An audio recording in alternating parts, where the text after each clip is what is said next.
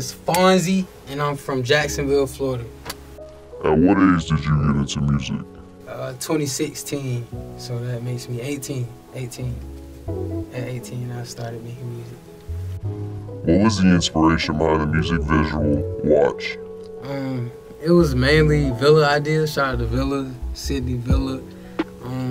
She really came up with the idea of the headless thing. I had an idea of like a dinner with a whole bunch of different iconic individuals, unique individuals, and you just see how our vision just collided of her with the headless and just her different aesthetics on like the specific details in the dinner. It just both came together and we made something dope happen. Yiddy. What's your process for making music? As y'all can see, probably will see, it's some beats that you'll hear and you instantly just catch a vibe, and a vibe is vibration. Your vibration like connects with energy, and you come up with words that fits for the energy, but you first find the energy, then you find the words, and then you connect the two, and then that's for like beats that you just instantly know. For stuff that I gotta sit on, I'll mumble track it and then work my way up until I find the right things to say, how to say it, when to say it. Yabba yabba, gotta bang. Do you have any upcoming projects or singles? I actually have one single, Late, coming up, and I'm gonna drop the visual before I drop it on anything. No snippets, no nothing, straight video first. You heard it here first. Yiddy.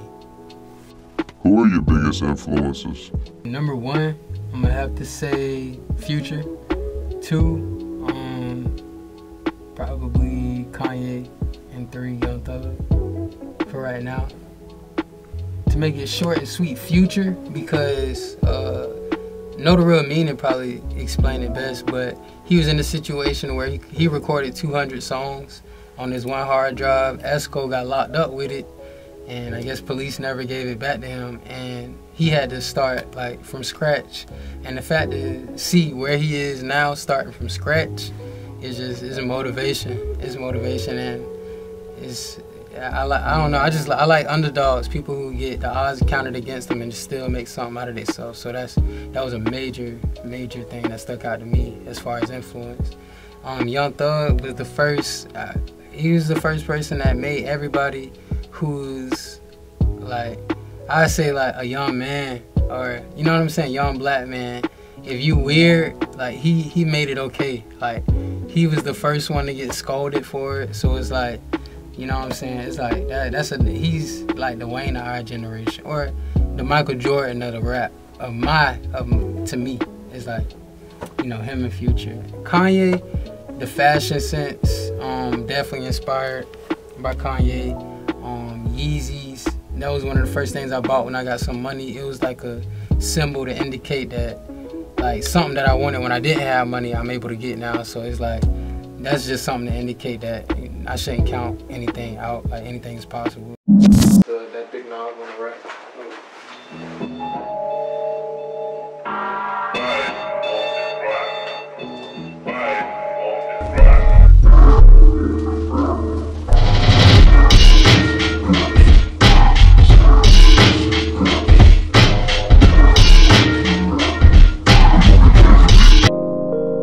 The mushroom said to me once, nature loves courage.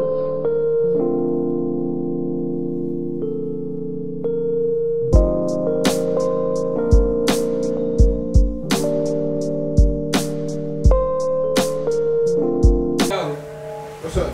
I'm gonna just run something on top of that, and then we can call that shit a day. Okay. And then we can call that shit.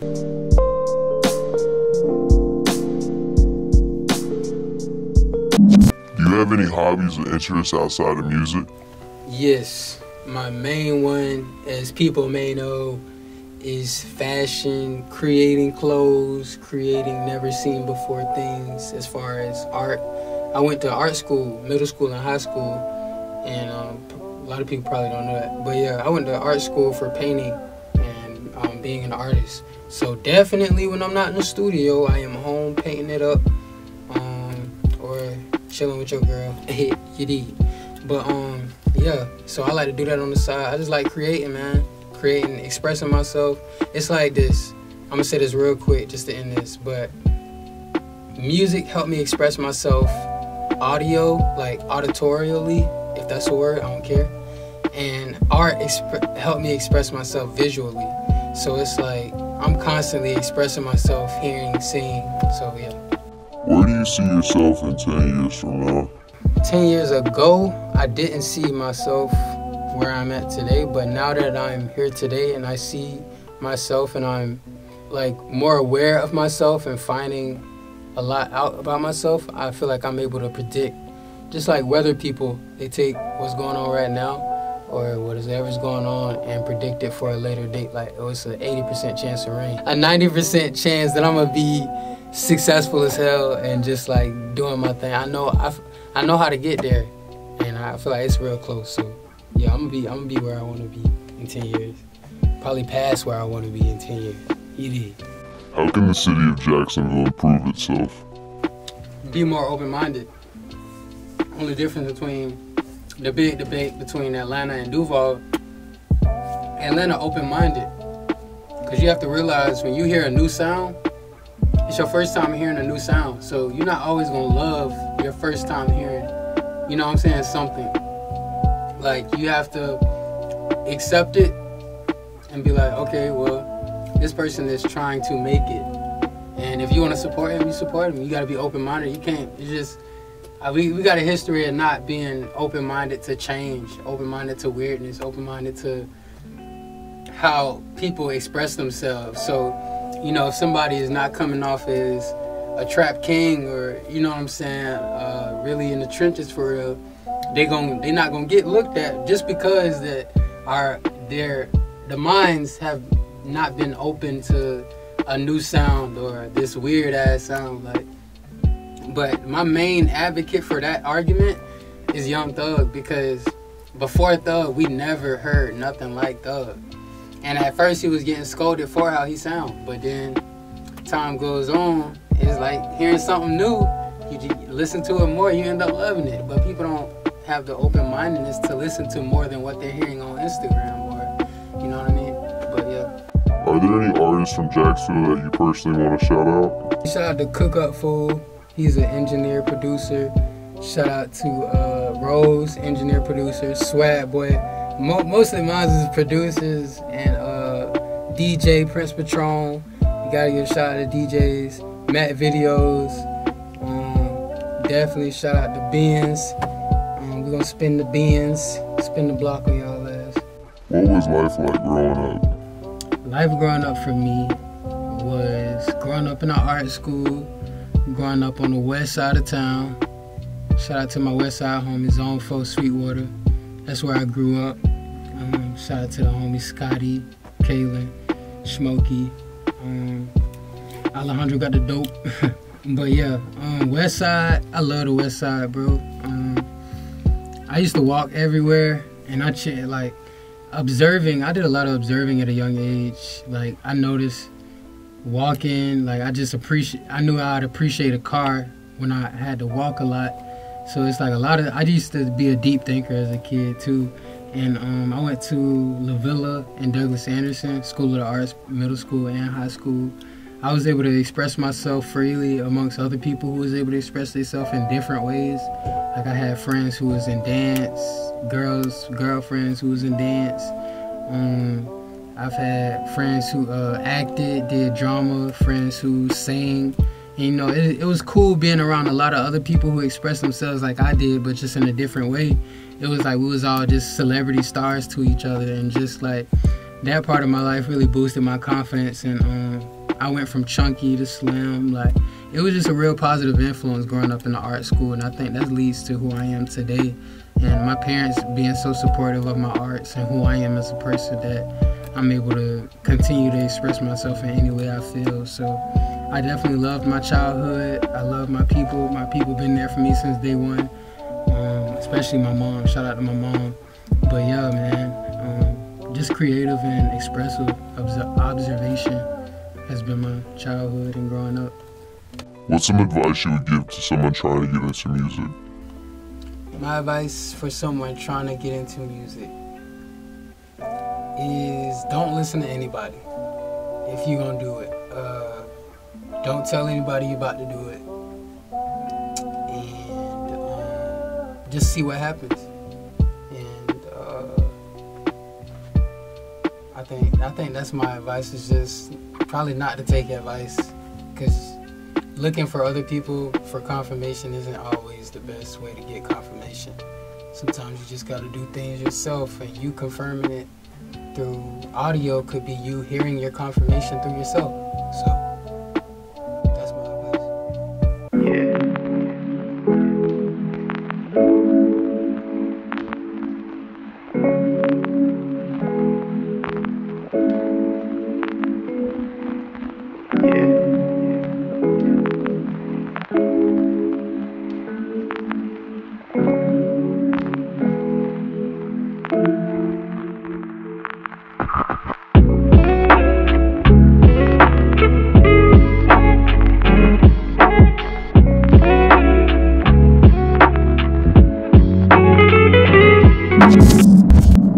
What's the meaning of life to you? To learn yourself as much as you can, and of course chase what yourself desires. But I feel like you get as much time as you need to learn about your flesh or learn about yourself. Like it's two of you. It's like a mental and a physical. And if you hear, you have nothing but to learn what you like, what you don't like, learn what you want to do for a living, learn like the skill it takes to do that. But yeah, just figure out yourself. And once you know yourself to the best of your ability, I feel like you'll be able to live your best life, because you know the best of yourself. So I feel like once you know yourself, if it's through dating someone, you find out a lot about yourself or what, but I feel like the people who are most happy are the people who knows themselves the most. What is something that you want people to know about you that they might not know? Something I want y'all to know about me that y'all might not know. A lot of things I do by myself, and I think what I want y'all to know is that y'all should do a lot of things by yourself too. Like, you don't really need a lot of people to do things. And I'm not, like, it may be a misconception that I might be bougie or act a certain way. I'm not, definitely far from that.